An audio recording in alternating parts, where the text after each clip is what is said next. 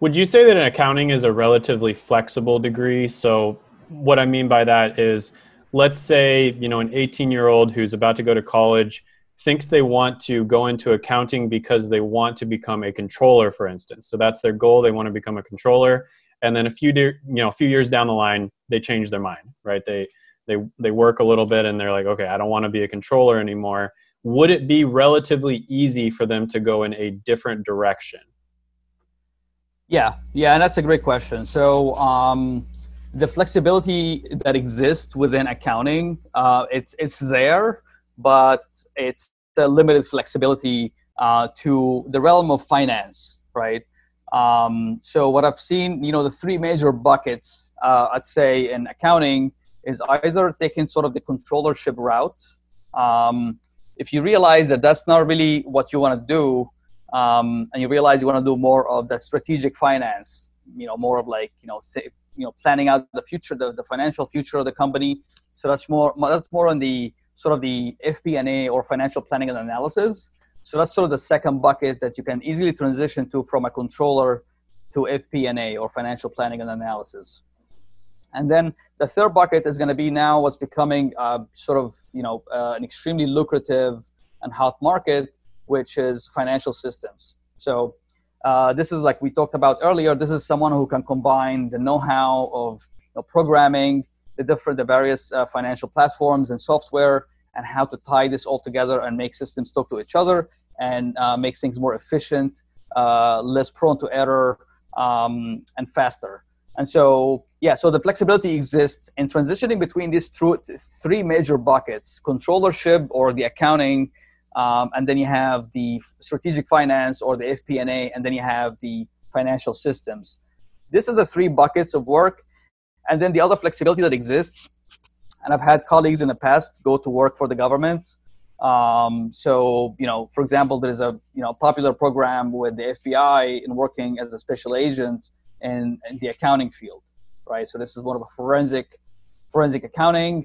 You're, investigating, corruption and government officials. A lot of times you're overseas, and this is very glamorous, and it's a lot of people, pursue it. You need to have a certain requirement in terms of age, in terms of you have to go through some, I think, physical tests to get through it.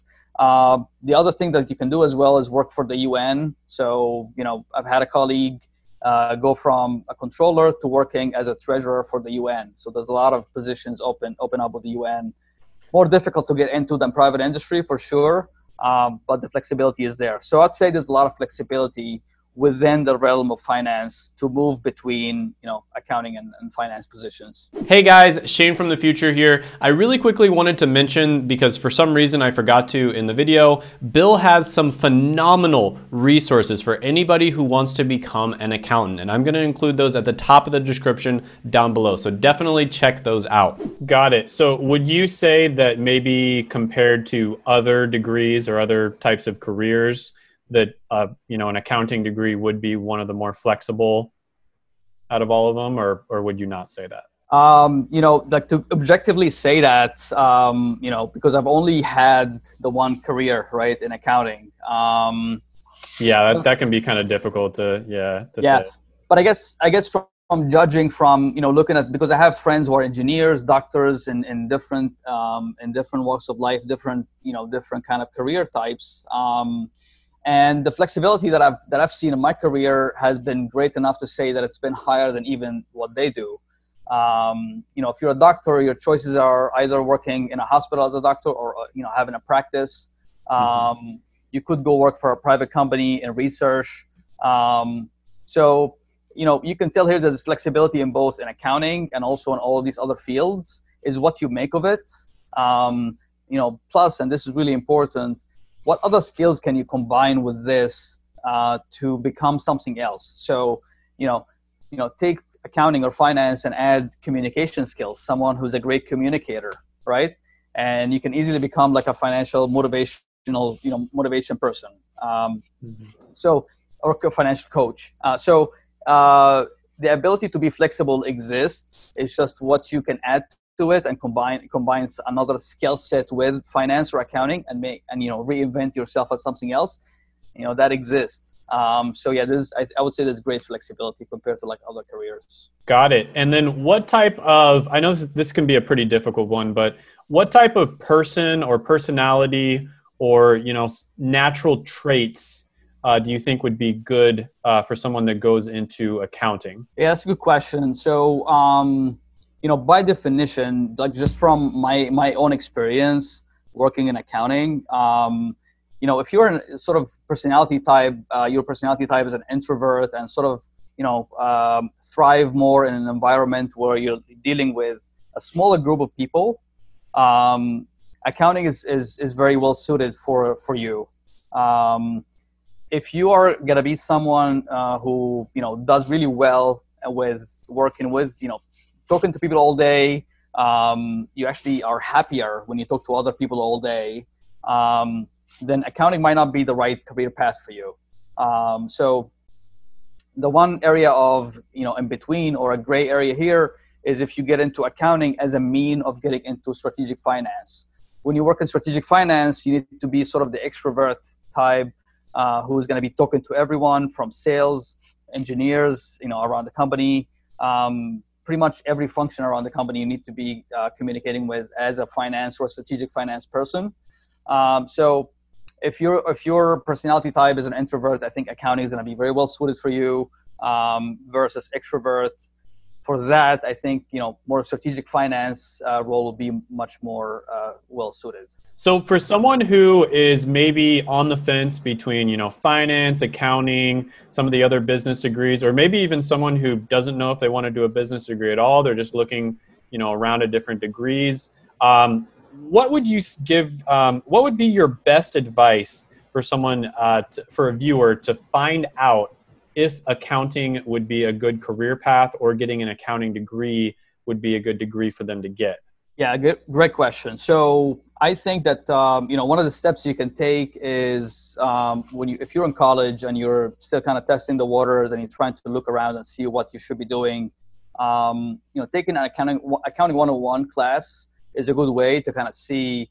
You're gonna be stuck studying this for the next 3 years, right? So like you really need to like it. So taking an accounting 101 course is really good.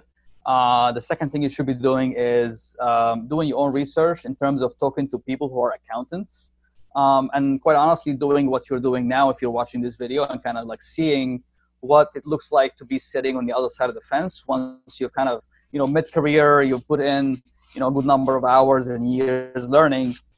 What does it feel now? Are you happy with the choice? Excuse me. So this is the kind of thing you should be doing and exploring your own interest. Take a good class in accounting. Funny because for me, I didn't really want to major in accounting necessarily, but when I took accounting 101, that professor was just an amazing guy.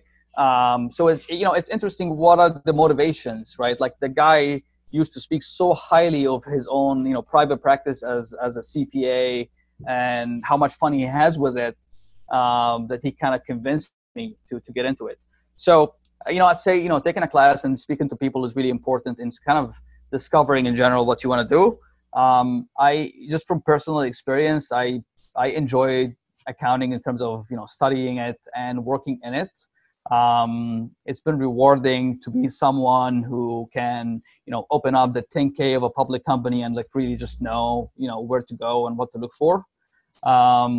So yeah, this has been my experience, and I, advise everyone to kind of like do, watch interviews, videos, try to get as much exposure to what it is really like to work as an accountant. There's even like things that you can see online on like the day in the life. I think the day in the life is really important to kind of measure, if you can see yourself doing this for a career. So yeah, that's what I advise people to do. So let's say that someone was looking into a very specific position, not necessarily, you specifically, but let's say they were potentially thinking about becoming a controller, setting that goal for themselves. How would they go about getting in contact with a controller in such a way where they could maybe ask them a few questions, pick their brain to see if it's a good career path for them? LinkedIn has been a good place for that, where sort of at the early on in my career, people are just more willing to talk to you than you think. I think this is kind of a misconception that you think that, no one has the time, which is true to some extent. However, you'll be surprised, ask and you shall receive. Like, ask for the advice, reach out and ask.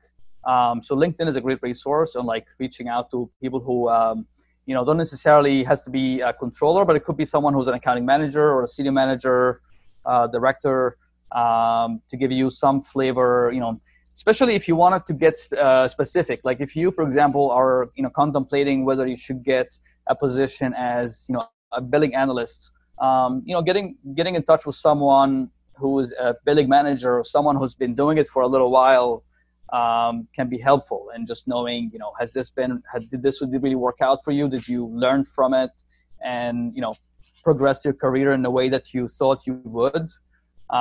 So yeah, I think it's really, a hidden treasure to kind of go out there and look for these people to talk to. Don't be discouraged if you reach out to 10 people for only one person to get back to you. This is just the nature of things. People don't read their messages or inbox that often.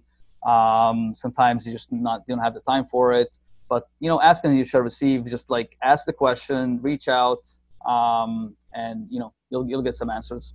Would you recommend maybe getting an opinion from several different people just so you can kind of get an idea? Because sometimes you might ask one person and it's like they're super passionate about the career. You ask another person, they're not so happy about it. So it's probably a good idea to get an opinion from several different people if possible. Yes, absolutely. I'll tell you, like I'm someone who's, biased because I really love what I do. So I'll tell you that it's fun, it's rewarding, it's awesome. I'll tell you all these things. You could talk to someone else who's having, I've seen people who had like a mid-career, crisis where they want to, get out of accounting and do other things because they found it to be boring. And so, yeah, getting some different perspectives, that's really important, I think. Is there anything else that I didn't go over, any questions I didn't ask that you think are, might be pretty important for someone who's potentially looking to get an accounting degree or become an accountant? I guess like the one thing I'll add is the benefit of working in accounting is knowing the sort of the ins and outs of the numbers that go into the business. So the funny thing about it is like when you go to a company, you want to talk to someone who knows everything that's going on. You're likely to be, looking at an accountant. He's someone who's going to know, sales, expenditure, cash flow, financing, raising financing rounds or raising funds, and all of these things, investor relations. And so compare that to someone who works in, whether it's the R&D or engineering department or in sales. Most likely they'll know sort of like their realm of what they do. They'll be really good at it. However, someone who can tie everything together for you is going to be someone who's working in accounting, most likely.